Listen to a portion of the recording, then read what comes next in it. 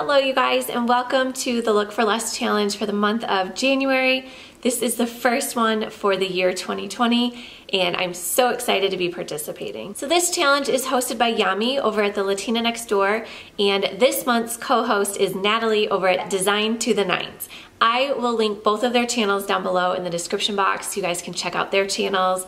They do a lot of awesome DIYs, and also there is going to be a playlist for a bunch of different Look for Less challenge videos. So if you guys ever need some inspiration, you can just head on over to that playlist and check out those videos. And if you guys are new to my channel and you are stopping by from this playlist, then I just want to say welcome. Thank you so much for stopping by. I would love it if you would hit that subscribe button and stick around. And of course, if you like this video, give it a big thumbs up because that definitely helps me. What this challenge is all about is finding something super high end and then recreating it for a heck of a lot less. So I found this farmhouse rustic window online and it retailed for $289. And I was like, that is nuts. So it is very beautiful, but I personally would never spend that much on home decor. So I got to thinking, I was like, what the heck how could I make this for super, super inexpensive? So what I did was I went to the Dollar Tree and I looked for some items there. I thought about using their wood dowels there, but they just weren't big enough and I would need a lot of them. So my husband actually headed over to Home Depot and he got me a couple pieces of, it's actually not PVC, it's like the tiniest little thing, like it looks like PVC, but it's not.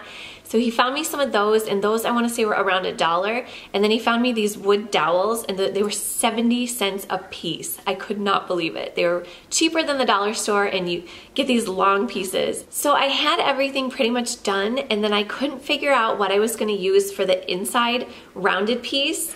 So I thought outside of the box and I was like, what is about that size and what could I use that would be very inexpensive? And I decided I would use glow sticks. So I got a pack of these long glow sticks from Dollar Tree. It was a 3-pack for $1. I only needed the one, but it actually worked out perfect. So this video might jump around a little bit. I always say DIY is all about trial and error, and what I had in my head didn't exactly go as planned. I had tried a couple things, and then once I got it finished, one of the dowels was actually crooked and it just like threw off the whole thing. So you guys will see it in the end. You can see it's a little crooked, it's not completely perfect, but then I did something else. I'll show you guys what I do at the end to make it it looks a lot better. Plus it fits in the space that I wanted to have it. It fits a lot better. So, all right, you guys, let's get into it. So these are the little wood dowels that I used that were 70 cents. I had 4 of these, and I'm going to be showing you guys the exact measurements as well. I'll put them in the description box and I'll also tell you guys what they are. And then this is the little PEX pipe that I used, and then you're also going to need these little furniture pads from Dollar Tree. So the first thing I did was I measured out, this is the very top archway, and I measured it out to be 34.5 inches, and I'm just cutting it with these wire cutters. And then now I'm going to be taking the first wood dowel and I'm going to be cutting 5-inch pieces. So I already took a ruler and a marker and just marked 5 inches. And you're going to need 6 of these because they're going to be for the sides, like on the outer archway. So it'll make sense in a little bit. Now I'm laying out my archway and I want to figure out how long the bottom needs to be. So the very bottom wood dowel is going to be 26.5 inches long. So now what I have done is I've just kind of laid everything out. I'm trying to get a measurement and see how long everything needs to be. So I took the one long dowel in this very center and then the 2 long ones on the side, and then what I'm going to do with the ones that go horizontal, I'm actually going to cut those to size, like to make them fit. And then those little ones on the side are going to be the 5-inch ones. So for the 2 side ones, those are going to be 36 inches long, and I'm just going to take those and hot glue them to the archway, and then I'm taking those little furniture pads and putting those right on top. Because if you look at the picture from the high-end one, it looks like there's like little circles on each little like connector, like holding them together, and it's really going to help reinforce them. And then next, I'm just going to go ahead and attach that bottom piece. And like I said, that one is 26.5 inches long. And you're going to need 2 other ones of that size, and then I'm actually going to end up cutting them in thirds because I'm going to glue them separately, if that makes any sense. It's easier just to kind of connect them so you can add the little furniture pads rather than have like the dowels going on top of each other.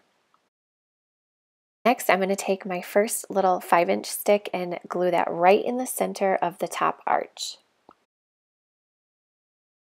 And for every spot that you glue a little connector or a piece together, you're going to want to cover it with one of those little round furniture pads. Then I'm going to add 2 more of the little 5-inch ones to the sides, and then I'm going to go ahead and connect the glue stick to that.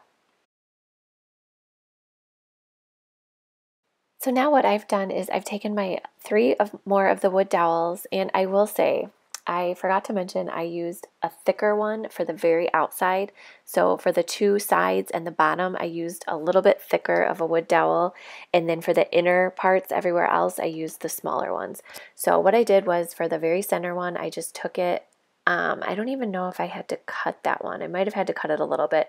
But I just kind of put those in to make them fit and just cut them to size and then glued them together. And now I'm just taking the little 5-inch pieces on the sides. So you just want to figure out like how you want your windows to look, like how much in between you want them to be. So I was just kind of going by how it looked, and I'm just going to go ahead and start gluing those, and then I'll start gluing the center too. So what I did was I just took the wood dowel and cut it to size like as I went. So I didn't have these cut prior, I just kind of did it as I went.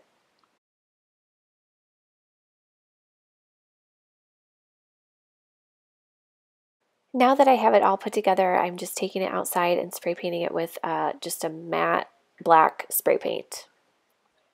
And then after I did both sides, I brought it in the house and I noticed I did miss a couple spots. So I just am taking some black acrylic paint with a little sponge brush, and I'm just going to kind of touch up the spots that I missed.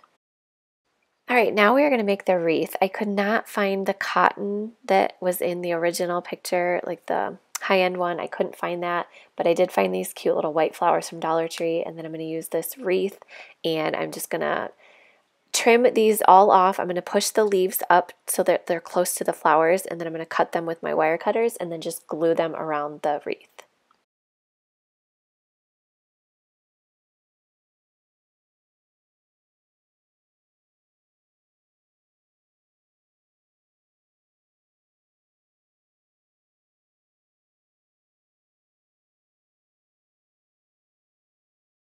Now I'm just taking some thick twine that I have, and I'm just going to tie it around the wreath and then tie it around the window.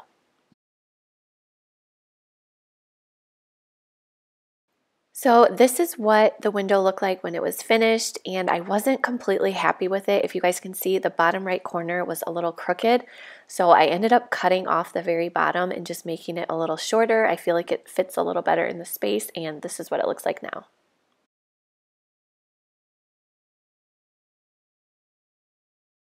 Thank you guys so much for watching this video. I really hope you enjoyed it, and thank you again to Yami and Natalie for hosting this month. I'm so excited this challenge is back, and I can't wait to do more of these. So don't forget to subscribe, you guys, if you're new, and we will see you all soon.